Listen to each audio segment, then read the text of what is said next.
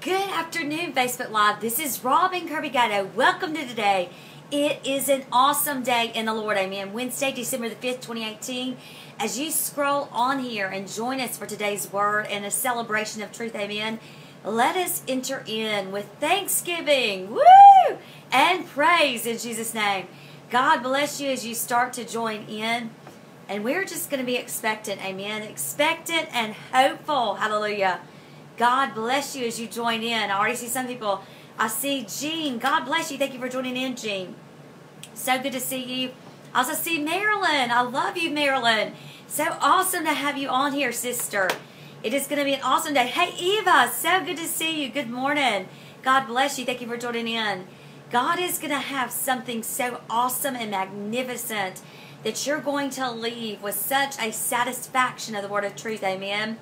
And I'm going to wait just another minute as people start joining in and just give people just a moment to join in with us. And we will get started in the Word. Amen. Thank you for joining in today. I see Diane. So good to see you. Love you.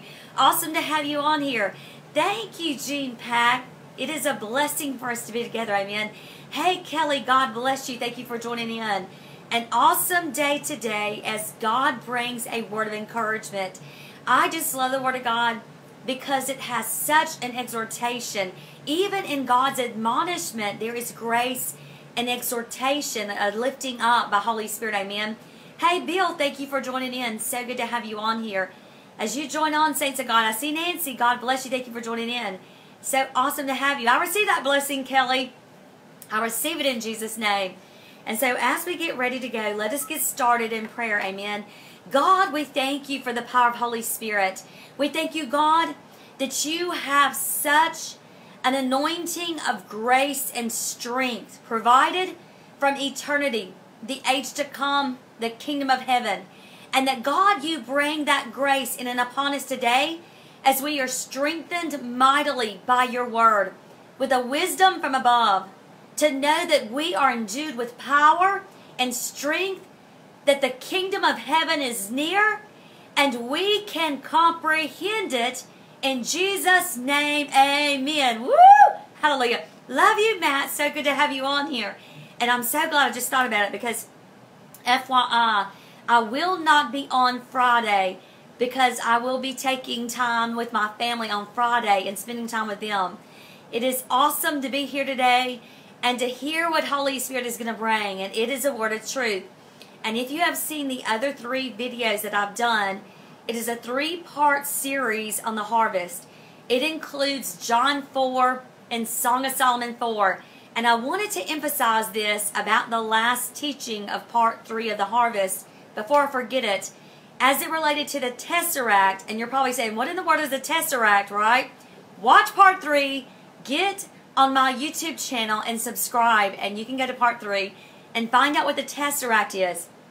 And the reason I want to bring this up is, before I forget it, is when I have taught on the entire book, A Song of Solomon, I did a workbook on it, and I will be doing that teaching in actually 4 books. I'll break that one workbook up into 4 books and bring that teaching alive as never before. You will absolutely love it. But I wanted to demonstrate that those 8 chapters I actually call acts and do it almost like a theatrical play in my presentation with the workbook teaching. And I have Act 1, Scene 1, Act 2, Scene 2. And it's each of those chapters. And so I just wanted to say this before I forget, that the 4th act, because remember Tesser means 4, that the 4th act is the act of Song of Solomon. It's the 4th scene. Amen? So watch that and be encouraged and edified in the word about the harvest. So let's look at the harvest today and what Holy Spirit is speaking to us and where God is bringing us into a greater understanding. Understand that before your harvest, as it relates to the word of God being made known, not only in here, but also externally, and that is where the promises of God come in, that is indicated especially in the midst of our sifting. Amen. And specifically to get into this area, let's go to Luke 22 to get some understanding, because remember, faith comes by hearing the word, and that word hearing actually means understanding. Hey, Janice, God bless you. Amen, Daniel. So let's look at that scripture and let's get some faith. Amen. Luke 22. God is just going to bless us. Hallelujah. I cannot wait for the blessings that God has for us. Amen. So let's look at Luke 22 and let's get some power and understanding by God's word of truth and see the anointing and grace that God has given us to endure the sifting. Amen. As you look at Luke 22, let's go specifically to verse 28. Verse 28, because we're talking about the harvest. And remember, the harvest comes after there has been a sifting. And when there has been a sifting, guess what? That good grain, as it reveals in Scripture in Matthew 3, 11 and 12, about the baptism of Holy Spirit and fire, where John the Baptist declares, I come to baptize you unto water, unto a baptism of repentance, but there is one who comes after me, whose sandals I am not worthy to untie. He shall baptize you in the Holy Spirit and fire, and his winnowing fan cannot be put out, and he will burn up the chaff, and he will bring in that grain. He will bring it into the storehouse. So let's look at this indication and understand this sifting, because in the baptism of Holy Spirit and fire, in fact, Holy Spirit wants us to go there first. So let's go to Matthew 3, 11 and 12. I love to read the scriptures, especially out of the Amplified, because the Amplified really brings it to life, bringing out that Greek and that Hebrew. Amen. Matthew 3, 11. Let's go to verse 12. His winnowing fan, his shovel, his fork is in his hand, and he will thoroughly clear out and clean his threshing floor, and gather and store his wheat in his barn. But the chaff he will burn it with fire, and it cannot be put out. So when we look at that wheat, that is the standing grain harvest revealed in Mark 4, after the core parable of the sower of seed, and after the revelation starting in verse 21 and going through verse 26 about bringing a lamp into a room. You don't bring a lamp into a room to be put under a bed. You put it on top of the table in order that the light of that lamp fills the whole room. Amen. And then immediately after that, we see Scripture say, as Jesus says, that which is hidden shall be made known. And he emphasizes, be careful what you're hearing. Because whatever you're hearing, whatever you give your soul to, will be measured unto you, back unto you, the knowledge of it. And that revealing is the more that we put into the Word, the more commitment, the more faith, the more that we invest in reading and learning about the Word, that measure by the power of Holy Spirit shall be what? Supplied back unto us. Hey, Kathy Forbes, I love you. And so as we look at this, we're going to get some understanding. Because right after that lamp, and right after you getting more measurement added unto you, in the Mark 4 parables revealed after the core parable of the sower of seed, immediately Jesus describes the kingdom of God. The kingdom of heaven is like this. It's like a seed that's scattered out in a field, and then there's a blade, and then in time there is a stalk, there is grain, and then there is the reaping of harvest, because it is what a standing grain harvest. In fact, let's go to that. Glory to God. God is taking us all over the place. I love it when Holy Spirit does this, because faith comes by hearing the Word, by understanding the Word. Amen. So let's look at Mark 4, and let's look at that parable right after the lamp. Scripture says, and the kingdom of God, verse 26, is like a man who scatters seed upon the ground. And then he continues sleeping and rising night and day, while the seed sprouts and grows and increases, he knows not how. The earth produces, acting by itself, first the blade, then the ear, then the full grain in the ear. But when the grain is ripe, listen to that, saints, and permits immediately, he sends forth the reapers and puts in the sickle, because the harvest stands ready. Woo! Hallelujah. The harvest stands ready. And so we're comprehending that in the midst of the sifting, of the issues of our heart, that God is exposing that which is not of Him, and He is causing us to apprehend those things have to be consumed. Woo! Thank you, Lord. And that is called deliverance. And He consumes that issue of reproach by the Spirit of the Lord. Isaiah 61, He has anointed me with the Spirit of the Lord. He has anointed me to preach the gospel and the good news. And that anointing does what? It binds up the brokenhearted. It lifts off weights, cloaks of heaviness. It brings forth garments of praise. And it causes dungeons to be opened to set the captives free. So in this grace and this anointing, Holy Spirit comes in and upon us in the midst of our sifting to get ready for the shifting. Amen. Now let's go into Luke 22. Let's go into Luke 22, and we're going to get specifically in a scripture right here as it relates to Peter sifting. Now I know that I have taught on this a gazillion times, but Holy Spirit wants to bring this to point today, and He wants to bring a revealing of this scripture to our soul. Amen. Because we are leaving 2018 and we are going into 2019 with a greater grace to comprehend the harvest. Do you understand that you're standing in the midst of the harvest? The kingdom of God is like seeds that are scattered. And those seeds, as we're sleeping and rising up, we don't know how they're growing. Why? Because it is only by Holy Spirit. It is by the light of truth that God releases and pours out in and upon our soul.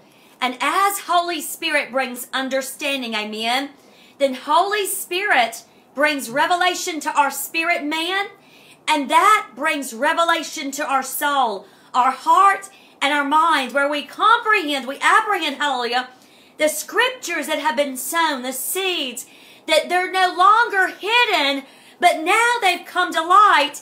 Now they are what? A standing grain harvest. Woo! And remember how we did the other day, as we looked at summer, that word was theros. The word harvest actually comes from the Greek word from which summer comes from, and it means heat. And so this heat is the fire, is the sifting for the shifting. For those of you who have heard me talk about different baptisms of Holy Spirit and fire that I have experienced in my life, I've experienced numerous, many times, amen, because Holy Spirit comes according to the need. And it's not that God knows our need, it's that we know our need, amen. And when we know our need, what happens? God touches us. God shines the light upon us, and He brings forth the manifestation of the harvest that is within our soul, amen. And so, as I look at the baptism of Holy Spirit and fire, one instance in which I was baptized in Holy Spirit and fire in an upper room, in a Sunday school room, as I was listening to Leonard Ravenhill on a CD. It was the first time I'd ever heard Leonard Ravenhill, and I just heard the power of God. And all of a sudden, this fire started going through my bones, and I just started sliding down in my seat, profusely weeping, uncontrollably.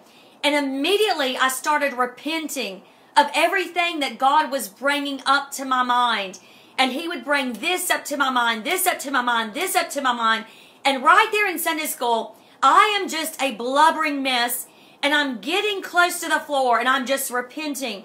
After Sunday school, Rich is helping me to get out of the room, and I'm leaning upon him, and I am just a blubbering mess, just weeping, and I am repenting of everything now that God is showing me of what I've said to Rich, or how I did not treat him with the absolute respect, or how it was not with complete love in different instances.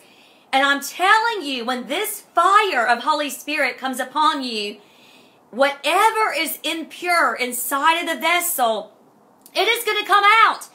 And it is better, hallelujah, to do it in the quiet place of your home than to do it publicly. Because I'm telling you, a lot of people want the glory of God, and they're praying for revival, but they are not ready because they have not gotten their heart in the right state. They are still resisting the baptism of Holy Spirit and fire.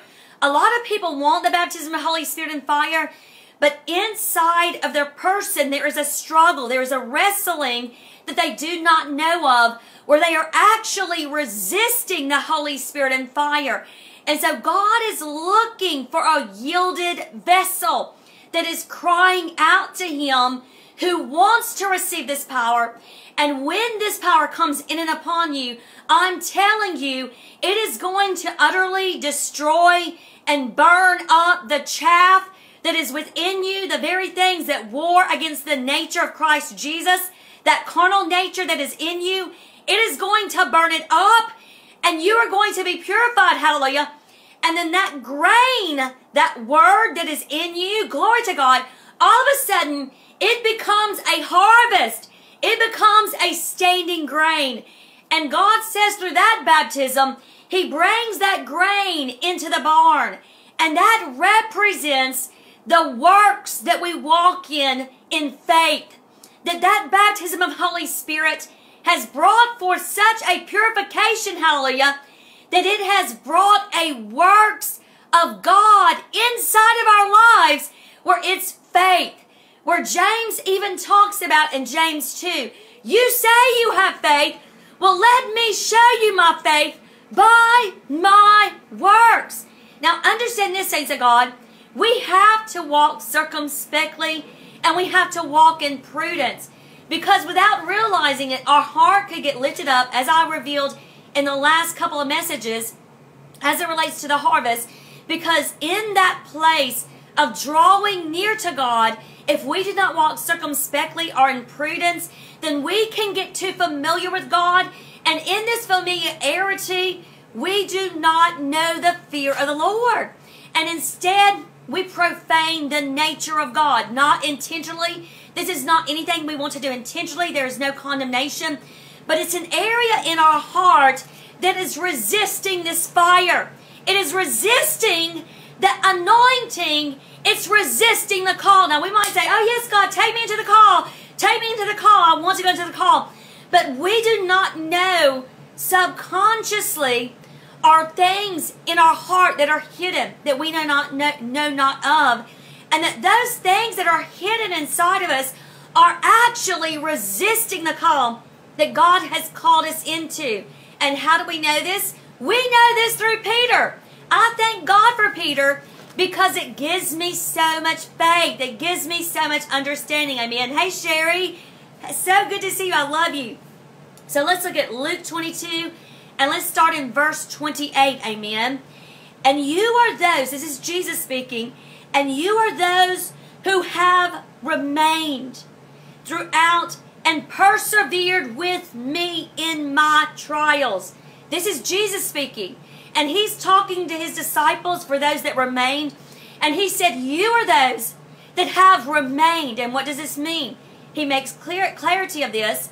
And He says, because you have stayed with me, not in your trials, but in my trials. That you did not leave me because of my trials. But now also comprehended as this, that the Word of God in us, as it matures and it comes into a harvest, that as we hold on to that Word and we remain with the Word, hallelujah, we do not deny it and we do not leave it, we do not resist it, glory to God, that Word brings a grace into us. And let's see what this grace is. In verse 29, Jesus says, and as my Father has appointed a kingdom and conferred it on me. So what now? What is Jesus referring to now? He is referring to, look, you have stayed with me, you have not left me, and my Father has conferred to me a kingdom. And so watch what Jesus tells the disciples.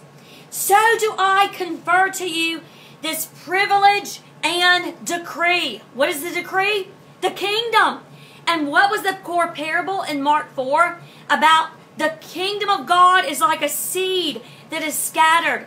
And so the harvest that we're looking at is the kingdom of God that is made known in us. Now remember, there's two distinctions in the kingdom of God and the kingdom of heaven. The kingdom of God, as in Luke 17, 20 and 21, is where? In our hearts. And Jesus said to the Pharisees that they were in an evil imagination asking for a sign of the kingdom of God. He says the kingdom of God does not come with signs, but it's in man's hearts. We also see this prophesied in Ecclesiastes 3:10, where it says eternity is planted in your heart. So now this does not come with signs. That is salvation. But now the kingdom of heaven is what Jesus preached. It's what John the Baptist preached. Repent, for the kingdom of heaven is near. That comes with signs and wonders. And the first demonstration that the kingdom of heaven has been made known is how? That devils are cast out. That is the first sign that the kingdom of heaven has come. And so there is a greater manifestation as God brings forth the kingdom of God, which is who He is. He is the all-powerful. He is the almighty. He is able. He is love. He has brought forth an anointing where we are fearfully and wonderfully made. Hallelujah. And so as we come to know our salvation in God, we come to know what? And apprehend by the power of Holy Spirit. By that baptism of Holy Spirit and fire, we comprehend and we lay a hold of the kingdom of heaven. So let's look at this, saints of God, because Holy Spirit is driving this point home for a specific reason. Because He says that many of us are resisting the baptism of Holy Spirit and fire. And understand that I did not know what I was going to speak on. Even when I brought up Facebook Live today, I had no clue. And God has brought all these scriptures together, and He's speaking, and I hear the Father speaking, and He is bringing this message today because He wants to advance us in the time of harvest. Amen. So let's watch how brilliant Holy Spirit is, and how Holy Spirit is going to combine scriptures and show us the things that are fenced and hidden in order that we no longer resist the Father. And we're going to repent. After I get through preaching, amen, we're going to repent. And after you watch this video, I encourage you, take communion sometime today, amen, and ask for the anointing of Holy Spirit and fire. And so let's go further as we look on in Luke 22, and we look at verse 31. After Jesus has spoken about the kingdom, amen. Simon, Simon, listen. Satan has asked excessively that all of you be given up to him out of the power and the keeping of God, that he might sift all of you like grain. But I have especially prayed for you, Peter, that your own faith may not fail. And when you yourself have turned again, strengthen and establish the brethren. And Simon said to him, Lord, I am ready to go with you to both to prison and to death. But Jesus said, I tell you, Peter, before a single cock shall crow, this day you shall with 3 times utterly deny that you know me. Now understand this, saints of God, that Peter did not know what was in his heart. And he was being prepared, although he did not know this immediately, that this sifting had to come in order to address and confront the things in Peter that would resist the baptism of Holy Spirit and fire in Acts 2. Do you understand? Had Peter not gone through this sifting, he would have resisted the power of Holy Spirit in Acts 2. Jesus knew his heart, and God had given grace as it relates even in Job, as God bragged on Job, and the enemy was given permission to sift Job to some measure, all the way up to not taking his life. He could touch Job in other areas, but he could not take his life. And that is interesting because Job actually in Hebrew means persecuted. And so when we look at Job, that actually reveals some of the areas in which we are able to get understanding. And that understanding comes so that we can comprehend the power and grace by which God brings us understanding where we are resisting God. We might not realize it, but it is an area in which it is hidden in our heart. So let's look at this and let's get some understanding. Here is Simon Peter. He thinks, I'm going with Jesus all the way. All the way. I've remained with him in his trials. I've stayed with him.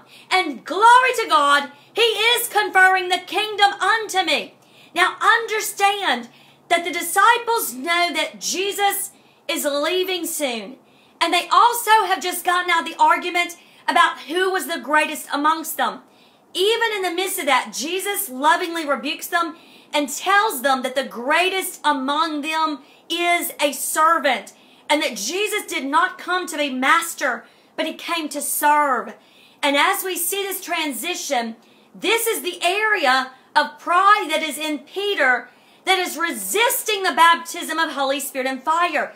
There's still something in Peter, although Peter is clueless to it, that is involved with his works, not God's works. And so as this relates, let us look at this sifting. Jesus calls Peter immediately upon delivering the message. He calls him Simon, and he shouts it. How do we know this? Because Scripture has it indicated twice. That is the exclamation mark in the word, a repetition. And that repetition, as we look at it, is Jesus grabbing a hold of Simon and comprehending and apprehending his attention and saying, Simon, listen. Satan has asked that you, all of you, be put into his hands, that he can sift you like grain. But I have already prayed for you that when you return, you will strengthen the brethren. Because up to this point, after they get through with the discussion about who is the greatest among them, Peter still thinks that this is about him. And God is bringing a revelation where Peter has to be emptied of himself in order to receive the baptism of Holy Spirit and fire. And now listen, says God, Holy Spirit is being so circumspect and gentle with us all. Holy Spirit is bringing a word of encouragement and a word of knowledge. And the Father is saying that so many of us are resisting the anointing and the baptism of fire and Holy Spirit. And like Peter, we do not know what is inside of us that wrestles against this, but we find out that it is pride. Peter thinks, no, I'll go with you to death. I'll go with you to prison. But watch what happens when this comes to the mark. And you know what's interesting today? This is what God told me today, and I can't remember if I put it on Facebook. I wrote it somewhere. I probably sent it in a message, or I wrote it on Facebook. I can't remember. But this is what God showed me, and it's absolutely truth right here. And he said, Robin, you think you know what you'll do when the time comes, but you won't know until the time comes, and you will know what you will do. Now, this is the same thing with Peter, saints of God. Peter thinks that when Jesus is persecuted, can I say, when the word is persecuted, that we're going to be fine and dandy, and we're going to go along with the word to jail, with the word to death. And God is revealing Peter's heart, and he's showing him, you think that you'll do this, but this is what you're going to find out, that when the time comes, you're not going to do it. Why? Because Peter was resisting God. And this place of pride had to be broken in Peter in order for him to receive, as it relates to Acts 2, the anointing of Holy Spirit and fire. Woo! I'm just going to turn around that. This is it, saints of God. Oh my goodness. God is bringing so much up to me. There are so many times when the Holy Spirit and fire will be upon me, and I will tell people things, or I will be whatever God's called me to be, or I'll deliver the message that God's called me to deliver. And it is funny how many people will run away and they will desert you for a season, and they won't hang around you for a season because they cannot handle the sifting. And they don't want to be sifted, and they don't realize they are resisting Holy Spirit. They are resisting the baptism of Holy Spirit and fire. They are resisting the word because pride in their heart keeps them from coming to receive the word.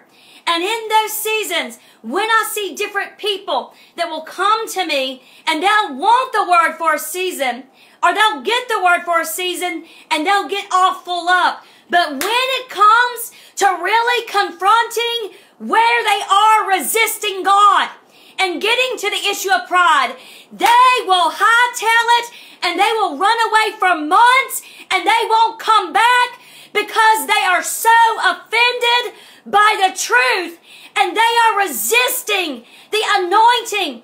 They are resisting the call. They are resisting Holy Spirit.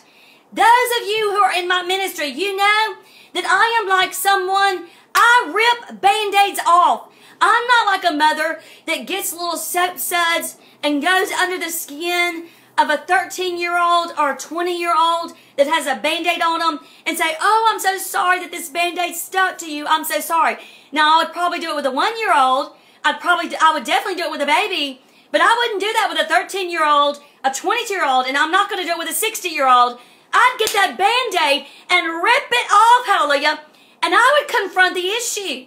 And it sometimes does not look pretty, and it doesn't look nice to that person, but nowhere in the Word of God does it say Jesus was nice. It says he was kind, but do not confuse that with appearing nice. Jesus was love, and he got the whip out, hallelujah, and he cleaned up the temple with the whip. And that is what God showed me as it relates today of how we are resisting him. As I have explained those that will be with me for a season, and all of a sudden they got an illumination that I'm not of God or that something's wrong. No, the devil has convinced them of their offense and their pride that is like a baby blanket that they are not willing to let go. And as a result, they backslide from the truth and they run away from truth and they do not remain planted in truth. And instead they go to false prophets and they go to false teachers who will get that sudsy soap and put it on their leg and keep the Band-Aid on and gradually try to take it off. And all they're going to do is to put infection back in that thing. They're not going to clean it out because they do not have a covenant message, a salt covenant message that can heal the wound. Instead, they have prophylized and all this gibberty jabber that does nothing but gives you a meth kick or a cocaine hit spiritually and gives you the excuse and reason of why you can stay bound up and not come out of that place. Do you understand this, saints of God? The false teachers and the false prophets are nothing but spiritual meth addicts, drug suppliers, giving people in the church a spiritual drug of the counterfeit of Holy Spirit so they can stay asleep. And when Holy Spirit comes in the baptism of fire, hallelujah, he comes to burn up the chaff, to burn up pride, to burn up areas, to burn up anger, to burn up bitterness, to burn up addictions. In God is all power. And God is coming to us today, and He is saying we have to stop resisting Holy Spirit. Like Peter, we are no different than Peter. And when a little persecution comes on behalf of the Word, we're like Peter, and we deny that we heard that word. Oh, I didn't hear that. That's not what I heard. I heard something else. Then you chose to run away from the Word. You chose to go into your own vanity. And God is saying we have to be confronted in the sifting that we are in, and He is bringing us strength. He is bringing us grace. Our Jesus, our high priest, He has already prayed for us, hallelujah, that when we return from this persecution, after we leave and when we return back, that glory to God, we will what? Strengthen the brethren. Why? Because we are the ones, hallelujah, who are prepared to receive the anointing of Holy Spirit and fire. So let's go to Acts 2. Woo! Hallelujah. Glory to God. Help me, Jesus. I had no clue Holy Spirit was going to bring this message. And since I won't be on Friday, watch this message again. Oh my goodness, this is so powerful.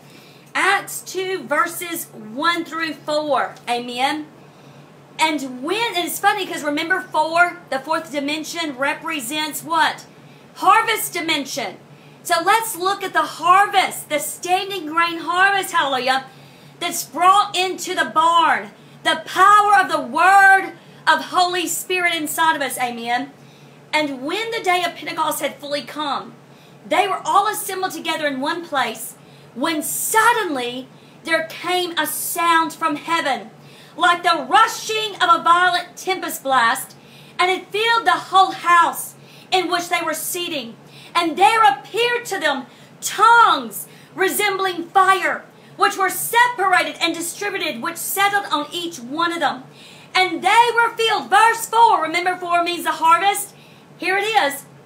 And they were filled, diffused throughout their soul. Woo! They're becoming a barn.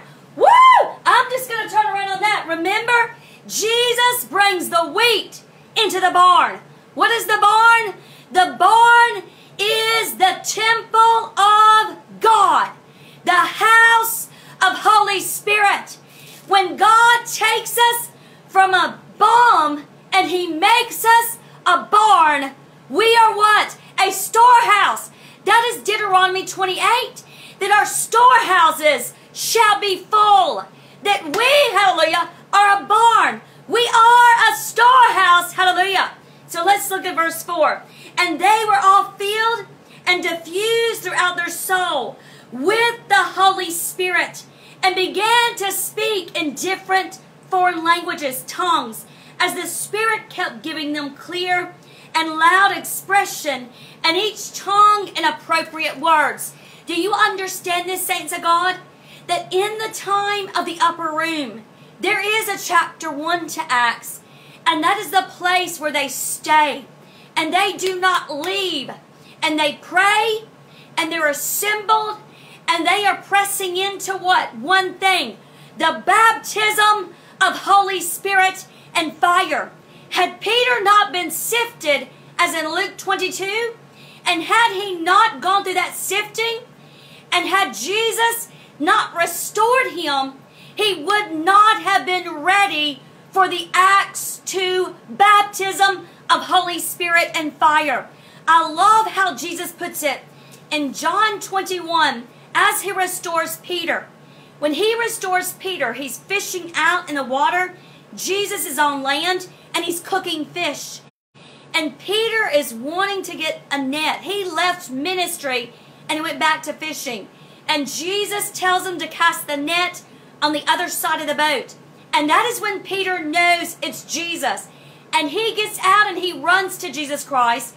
And he is sitting there while Jesus is feeding him. As Peter denied Him 3 times, Jesus restores him by asking him 3 times, Peter, do you love me? And And Peter said, Lord, you know I do. You know I love you. And Jesus said, feed my sheep. Feed my lambs.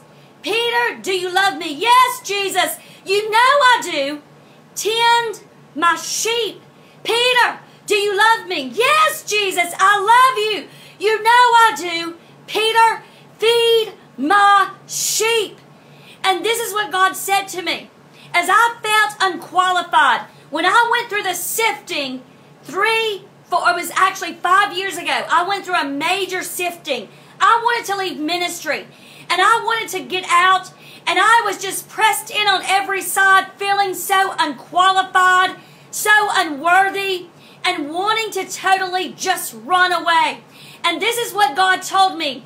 He said, Robin, do you see here that the qualification of Peter was only one thing? And it was what? Do you love me? It wasn't, Peter, you're so great. Peter, you're so awesome. The only qualification that Jesus had for Peter was, Peter, do you love me? And as I was giving all these excuses, well, God will da-da-da-da-da, and I had all these excuses to give God of why I could no longer walk in the call. All I kept hearing him say is, Robin, do you love me? And that is what God says to each of us today. How many of you are willing to no longer resist the Holy Spirit? How many of you are wanting God to carry you through the sifting so that you can come into the anointing of Holy Spirit and fire? Amen. So as we end here, saints of God, he wants you to know he loves you. And glory to God, I'm going to pray, and you take communion sometime today, and you be expectant with this prayer and with the message that God has delivered. Amen. God, we thank you for the power of Holy Spirit. We thank you, God, that you are faithful. We thank you, Father, for this message, that it is a right now message, God.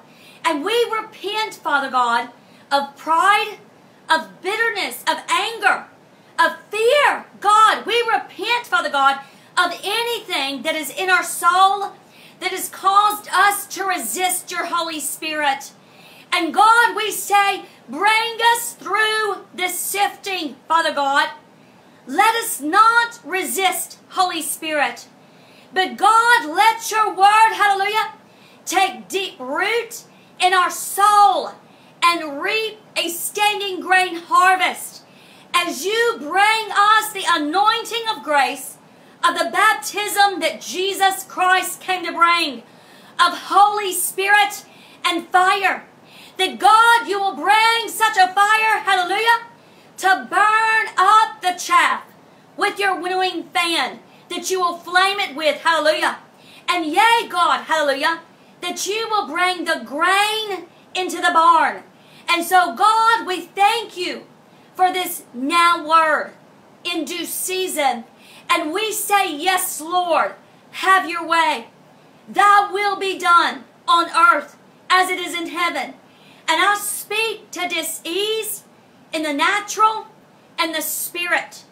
And I take this sort of God's word and I cut the cords of infirmity and command it to loose you and go into the wilderness in Jesus' name. I take the sword of God's word and I cut the cords of divination off of the bellies of those that are oppressed. And I command the spirit of divination to loose you and go into the wilderness in Jesus' name. I take authority over the assignment of Leviathan. And I call in Psalm 74, 13 and 14. That God shall slay the dragon and cut off the dragon's heads. And that God shall cut up Leviathan and feed him to the creatures in the wilderness in Jesus' name. I call in Isaiah 27, 1. That God shall unsheathe the sword of the Lord and slay Leviathan in Jesus' name. And I take the sword of God's word and I cut the cords of Leviathan off of the minds of those that are watching and listening. And I command Leviathan to loose you and go into the wilderness in Jesus' name. And I take authority over the spirit of Jezebel and its tentacles that are in the spines of those that are oppressed, that are listening and watching. And I take the sword of God's word and cut the cords, the tentacles of Jezebel, and command them to be uprooted and loose people, loose you, and go into the wilderness in Jesus' name. And God, we call in the grace of Holy Spirit. I command heaviness be lifted off in Jesus' name. I command lying serpents be lifted off in Jesus' name. And I call forth the garment of God's expressive praise, hallelujah, to be upon you. And I speak grace, grace, grace to your mountain, to the areas of your soul that have resisted God. And I declare that that mountain is uprooted and cast into the sea in Jesus' name. And I declare the anointing of Holy Spirit and fire in Jesus' name. Amen. Woo! I love you. Goodbye. So awesome to see you, and I will see you Monday. Amen.